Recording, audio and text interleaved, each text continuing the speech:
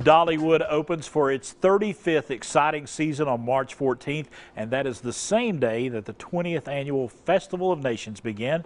And here to get us ready for another great season of fun at Dollywood is our good friend Wes Ramey. Wes, appreciate you making the drive up in the rain today. It was a little rainy, but it's okay. Rainy. All that's going to get out of the way before we open next Friday and Saturday. So March 14th, that is a red letter day. Everybody's got that circle. Yes, it is. So that is the day that we open to the general public. Right. But if you've gone ahead and purchased your season passes for the year, on Friday, March 13th, we will open for season pass holders. March 13th. Friday, March 13th. Is it Friday? It's Friday the 13th. Oh, I got it wrong. Yeah, so if you're a season pass holder, Friday, March 13th, come on down. Sure that's a good idea? I don't know. It's the way it fell, you know, it's the way it goes. And then Saturday the 14th, we'll open to the general public for one-day tickets. But yeah, if you're a season pass holder, come on down. We also have the deadline approaching for the pre-K pass. So if you've got a child who was born in 2015 or 16, I have one of those. It's very handy. We're doing a free season pass this year, the Imagination Pass, so it will allow them to come experience the 35th anniversary season absolutely free. So, but the deadline's running out. You can go to our website and register for that. I couldn't believe it when I was reading and it said 20 years of the Festival of Nations. I know.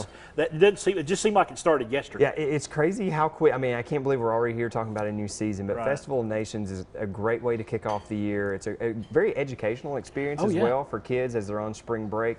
We've got a number of great returning acts that we've had before. Drumstruck, who was with us last year, they're a great group. This is a group from Cuba that was with us last year. They're not here this year, but taking their place is a similar show called Namaste India. It's a dance experience with very colorful entertainment from India. So that will be a great show. This is Drumstruck. They are amazing. What's fun about this show is when you enter into Show Street Palace where they perform, there will be miniature drums in every seat, and you get to drum along with them.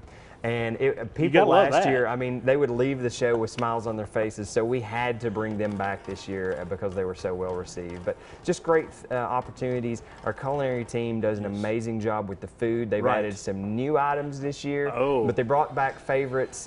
My favorite were the beef bulgogi nachos from South Korea, and they are great. It's a great marinated steak on wonton chips. Oh, look there. Oh, yeah, you've got the skirt steak there, the paella. I mean, there's just so many great things.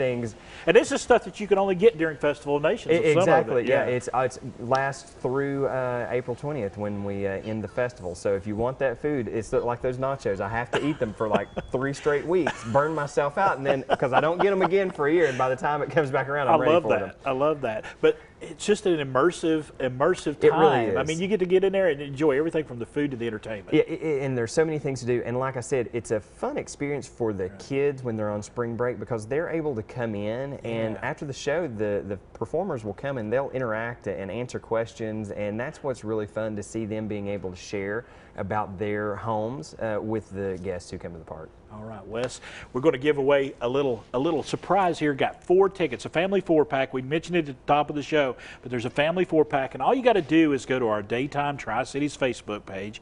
Let us know that you want to be in to win, and later on this afternoon, we're going to pick that lucky winner, and it is going to be that's a great deal. It is. You know, 4 passes. I mean, it's quite the value, and somebody, you know, they'll be good for the year, so somebody can come down and join us at any time. Absolutely, Wes Ramey, thank you so much. We appreciate it. Dollywood's 35th season is starting on March the 14th. If you got those season passes, it's starting on Friday the 13th.